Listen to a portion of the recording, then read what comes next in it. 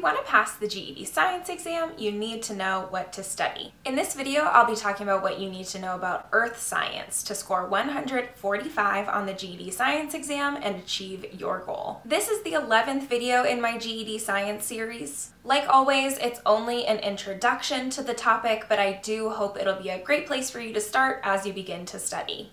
The Earth is our planet. It's almost a sphere, but it's a little flatter around the top and the bottom, which are the North and the South poles, and it bulges a little around the equator. The equator is the imaginary line that divides the Earth in half. The Earth has three main layers: the crust, the mantle, and the core. The Earth's crust is the outermost layer. It's between 5 and 64 kilometers thick. It's thinner under the ocean, and it's thicker in places where there are geological formations like mountains. The crust is mostly made up of hard rocks like granite and basalt. The next layer is called the mantle. The mantle surrounds the Earth's core. It's much thicker than the crust, about 2,900 kilometers. The mantle makes up 84% of the Earth's volume. It's made up of silica and metals rich in minerals. The temperature of the mantle ranges between 1,000 and 3,700 degrees Celsius.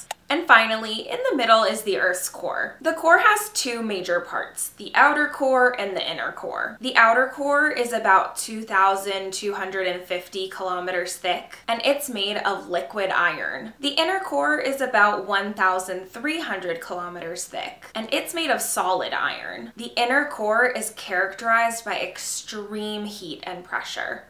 The crust is made of large rocky plates that rest on a layer of molten rock. These plates are called tectonic plates. The tectonic plates mostly fit together like a puzzle, but they can move about 15 centimeters every year. You can find the boundary between these plates anywhere where there are major geological formations, like mountain ranges, volcanoes, and oceanic trenches. Earthquakes are the result of the movement between the plates. We call the boundary between the plates margins, and the movement within these margins can either be destructive, constructive, or conservative. Constructive margins occur when plates are moving apart to create more space. Molten material from underneath the crust moves up to create more crust.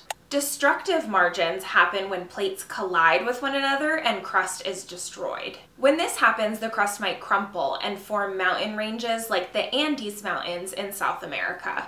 Conservative margins are those where plates are sliding by one another, but crust is neither created nor destroyed. This sliding is experienced as earthquakes. The San Andreas Fault in California is an example of a conservative margin.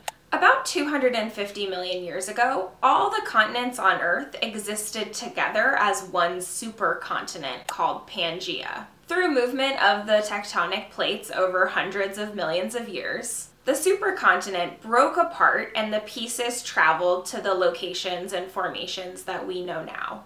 Okay, so that was a very brief overview of the composition of the Earth and tectonic plates that will be helpful for you as you study for the GED science exam. Of course, there's much more to know about this, so I recommend that you take some time with a GED preparation manual, watch videos like those on Crash Course and Khan Academy, and let us know in the comments what questions you have. Remember that you don't need to be an expert, you just want to be familiar with the type of vocabulary that you will see so that you can read confidently and answer the questions that you'll see on the test. On this channel, I make videos about how to study more effectively so that you can achieve your goals. I already have tons of videos about the GED science test as well as playlists covering the other 3 exams. And I'll be releasing more videos in the coming weeks about earth science and space science. If this was helpful for you, please press the like button so that YouTube knows that this is a great resource for studiers. It's your support that allows me to take the time to make these resources for you. So thank you as always for watching,